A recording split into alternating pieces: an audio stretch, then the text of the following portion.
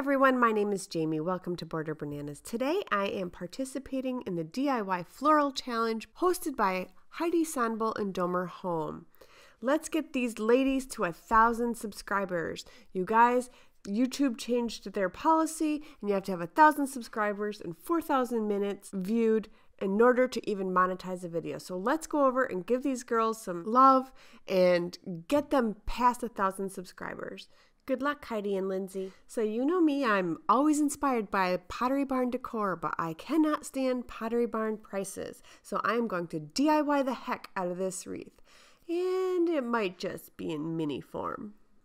So this is Pottery Barn's version, and this is my version. Not too shabby. For this DIY, I'll be using a bobby pin, a little nest that I got from Hobby Lobby last year for around $1.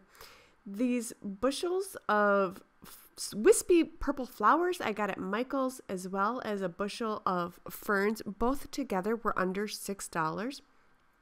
I'm going to hook this nest with the bobby pin just for a little extra stability.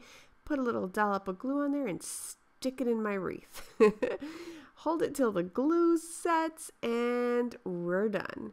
Now I'm wiggling off some of these branches from this fern and I'm trimming them down because I'm making a mini version. I don't need a giant leaf. So I am sticking it in where I want it and just gluing it down. And to put these in, I'm just tucking them in underneath the previous wreath to hide the stems. And I got a little glob of glue there, sorry about that. And I'm just going to keep going around the fern, tucking it in underneath and gluing it down to secure it. Now it's time for the purples. I'm taking each little individual purple flower off or bloom and gluing them on individually, but I've decided to take that other fern leaf off. It was just a little messy, so I'm cleaning it up and putting a new leaf down. Perfectionism, guys. Now it's time to just glue those little individual purple wispy flowers down, and I like to stick them in there so that they're just kind of flying all over the place. They're wisping out and doing their wispy thing. Doing their wispy thing.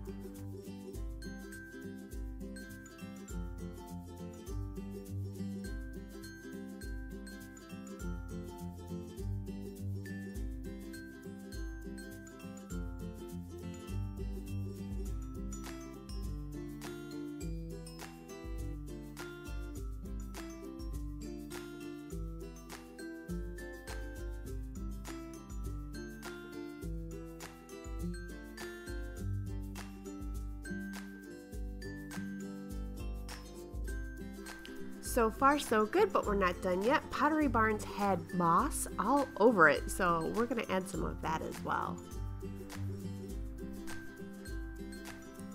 To do so, I'm just putting a teeny tiny bit of glue and taking teeny tiny pinches and sticking them into the glue and calling it good.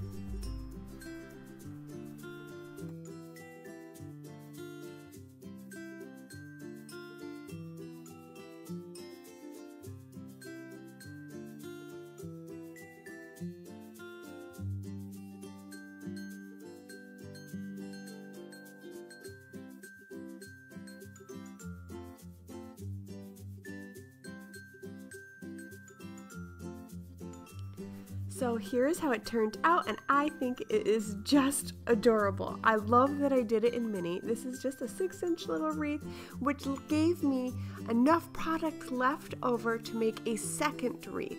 Now I made the second wreath just like the first wreath, but I just made it more full, and I didn't add an egg to it. And this is what I did with it. Aww. This 6-inch wreath fits a Walmart candle perfectly. Okay guys, thank you so much for watching. If you like this video, give me a thumbs up and subscribe, and don't forget to go check out Heidi's channel and Domer Home's channel, and thank you so much for watching.